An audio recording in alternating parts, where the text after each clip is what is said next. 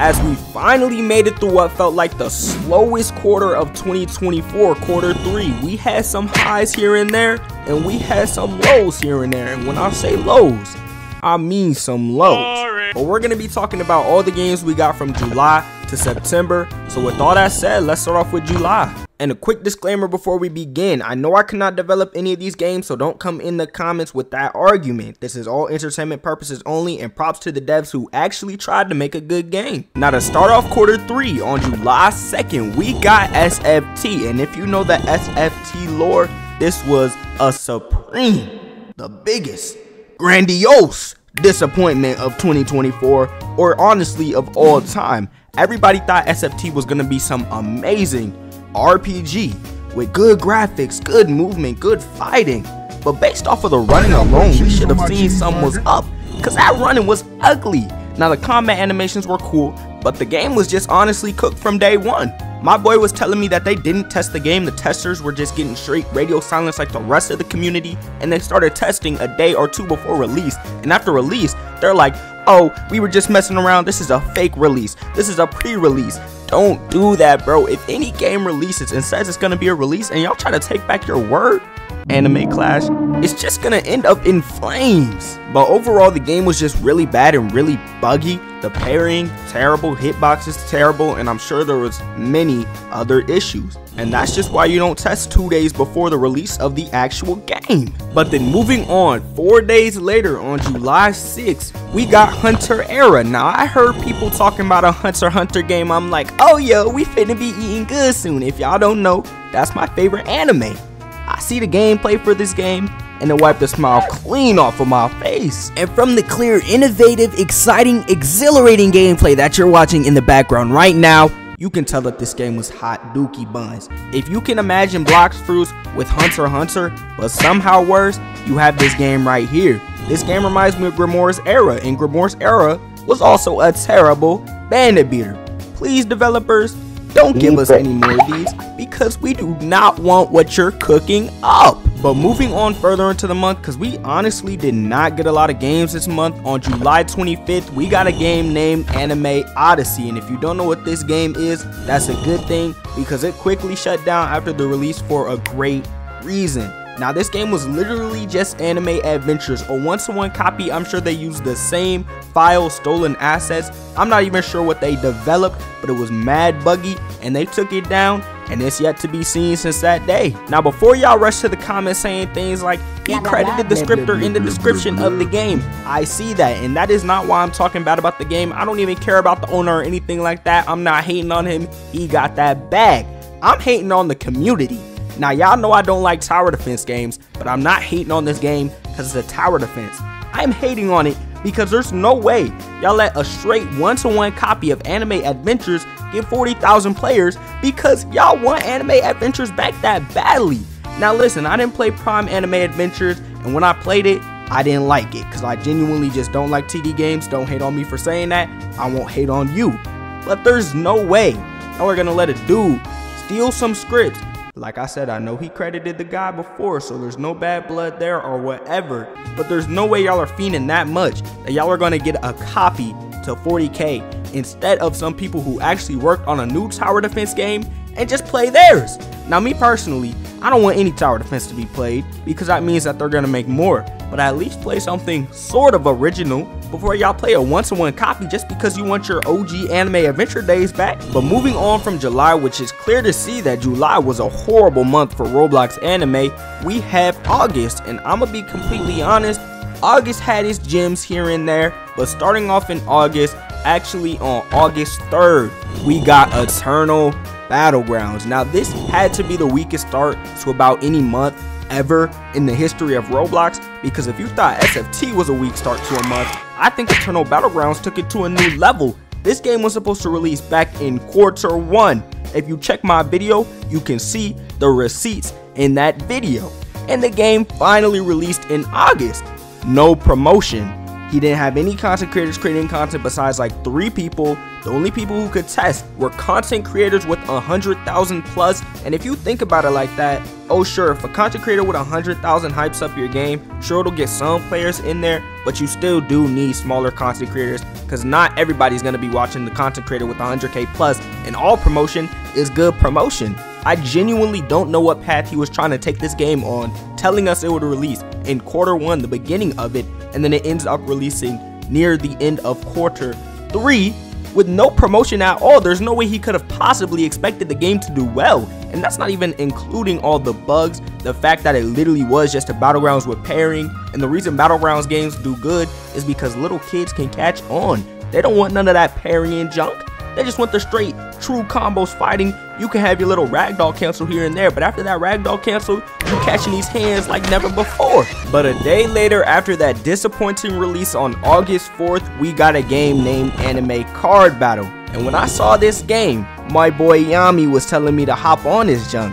I'm like, it's an RNG, but I'll give it a shot. And Yami, if you're watching this specific part right now, I have nothing nice to say about you or this game. This really just shows you that developers can literally mash anything together and y'all will still eat it up. This game had like 5,000 players around release, but it skyrocketed to 40k. You had people playing it left and right, even though the map had no work put into it. Every image in the game was created by AI. The gameplay itself wasn't even exhilarating in any way, shape, form, or fashion. And the UI looks like it was put together by 3 toddlers sitting in their daycare room while instead of playing with toys, they had computer lab time. What was that comparison and what does that even mean, bro? But moving on past that date, on August 10th, we got the first good game of Q3. Now, this is gonna shock you because it's a Battlegrounds game, but we got Rampage. Now, if I'm gonna be completely honest with you, you guys know the only Battlegrounds game that I rock with besides Rampage is Jujutsu Shenanigans. I'm not gonna go into detail. If you wanna see anything on that, just watch the video. You know what I'm saying? It's up there. It's free to watch and it's entertaining like usual.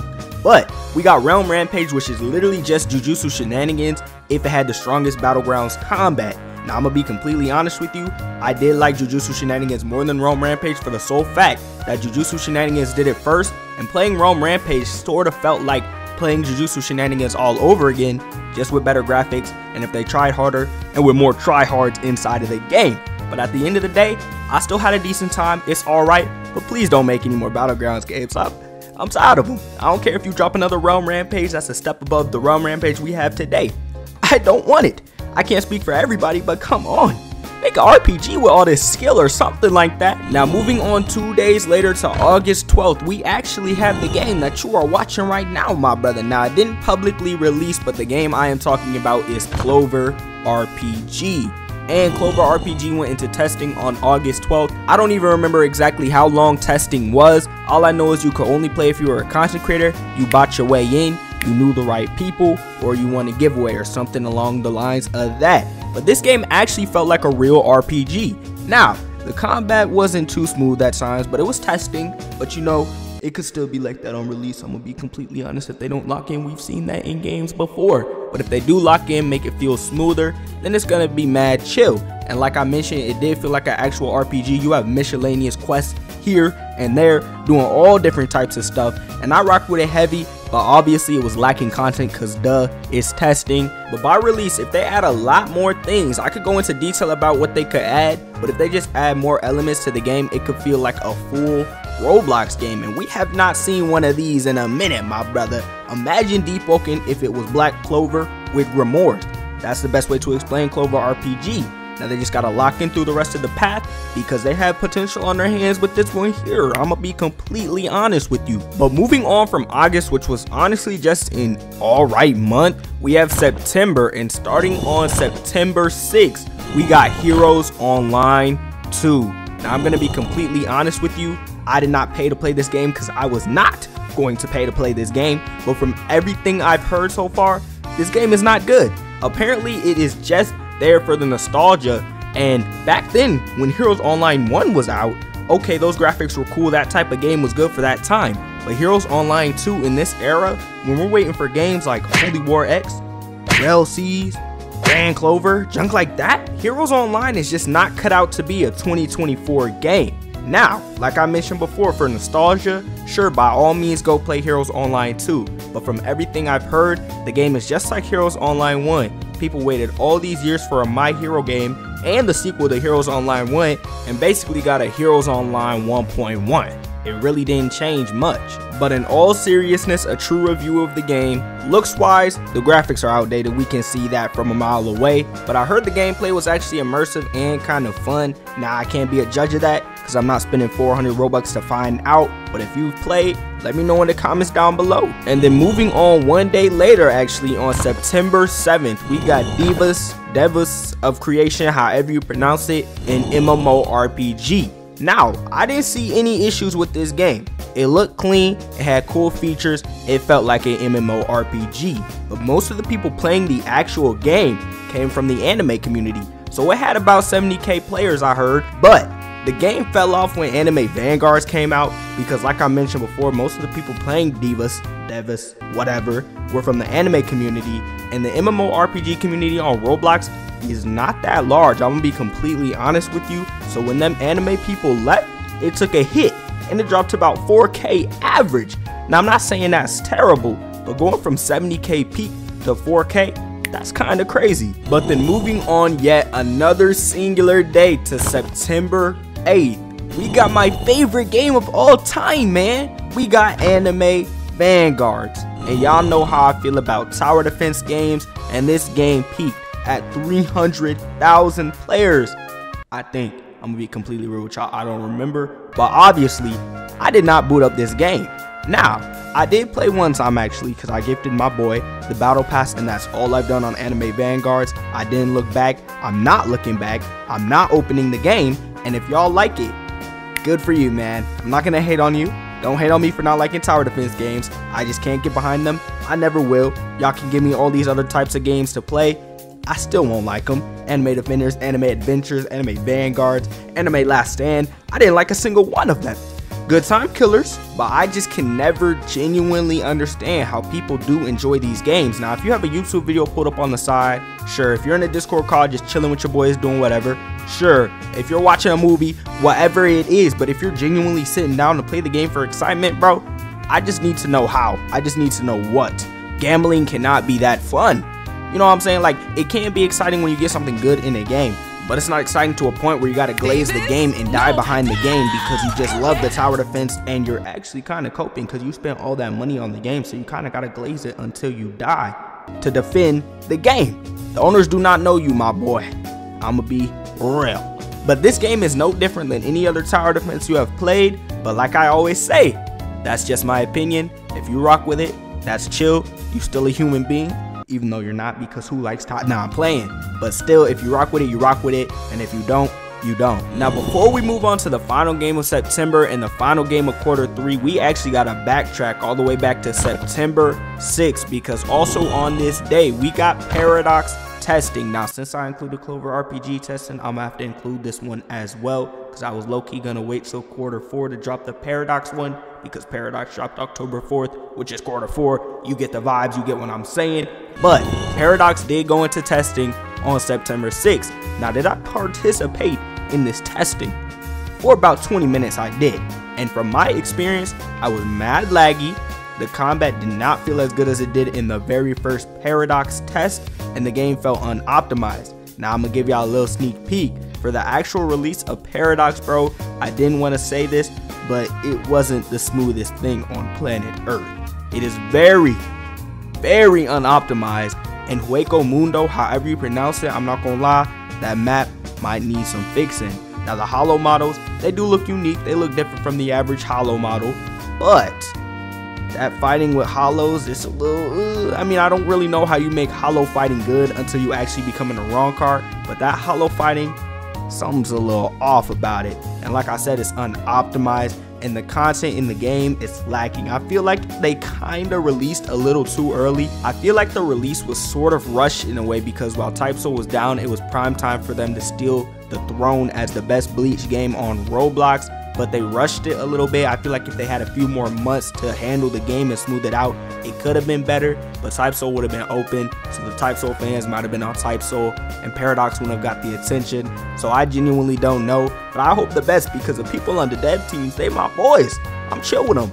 You know what I'm saying? So I hope all is well and all works out in the future. But moving on to the final game of quarter 3 on September 27th, an old one came back out of the shadows. We got Sorcery on Roblox yet again. Now, if y'all don't know the Sorcery lore, the old owner was basically an insane 14, 15-year-old, I can't remember, and basically he was scamming everybody saying you're gonna have to pay again to play when the game reopens, and thankfully the game got out of his grasp and there's a new owner and he had higher sights for the game. Also, old Sorcery had a whole lot of stolen assets, whole lot of drama, whole lot of beef, whole lot of stuff that doesn't matter now. Now, the new owner added new stuff into the game, like a sneaking feature. Some of the missions are unique, and I low-key rock with that, but a lot of people have been hating on Sorcery in general. Now, me personally, I don't think there's a singular fun game on Roblox right now.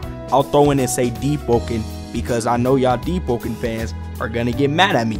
But me personally, Sorcery is not bad, but it's also just not stellar. There's no game right now on Roblox that I genuinely want to hop on, play, and record content on. Now, I can't say for everybody else there's no fun games on Roblox, because y'all might find something to enjoy.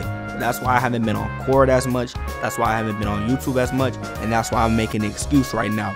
The reason I ain't been uploading right now is because I literally don't have time to, but I'm gonna lock back in for y'all, or at least try, so hopefully a few fun games release. But Sorcery, in my opinion, it's not terrible. It's open for free right now if you have not tried it out. It's got like 20k, 30k averaging on it. I see no issue with Sorcery as of right now. The only thing I couldn't figure out how to do was actually progress, because I did the missions, but the curses I was going against were way more OP than last time. They were almost unbeatable. So I don't know if I have to go into open world, free roam, kill some random curses or whatever for right now, then do the missions, because if you do the missions as a freshie, my brother, you're getting cooked unless you're a Deep Woken demon, and I'm not. But to close out the video, quarter 3 was trash. I mean, what could we expect after seeing quarter 1 and quarter 2? If y'all remember Martial Academy, a game that closed in quarter 1, it's quarter 4 and the game still isn't open. They were supposed to open near the end of quarter 1, near the beginning of quarter 2. Where is Martial Academy? You know what I'm saying? I'll take that at this point. We have RLC's quarter 4, hopefully, if they don't delay, and that's the only big game of the big 3, big 4, big 5, whatever you want to say, that got confirmed, and that might even get delayed. So we just gotta hope for the best. Quarter 4 better not be mid, or I'm gonna lose it. You might not see me in 2025 on the Roblox platform. But I'm gonna stop my yap and make sure to subscribe, like, turn on notifications so you never miss a banger again, because I'm locking back in and I'm not lying this time. But I'll catch y'all in the next one, and have a great rest of your Saturday.